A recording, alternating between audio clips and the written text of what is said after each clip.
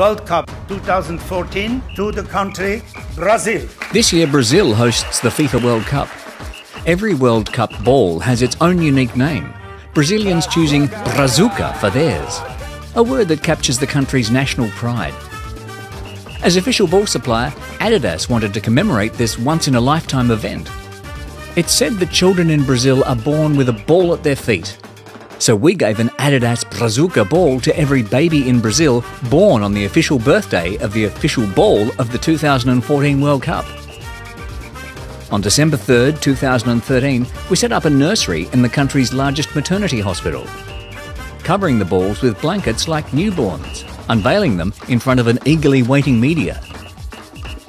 Each one of the 28 babies born in the hospital that day received one, so they literally were born with a ball at their feet, with almost 400 more delivered to babies in 88 cities across the country. The story went viral, trending on Twitter before the ball had even been officially unveiled, reaching almost 6 million users and coverage spreading worldwide, reaching more than 100 outlets in 20 countries. And that's something to celebrate.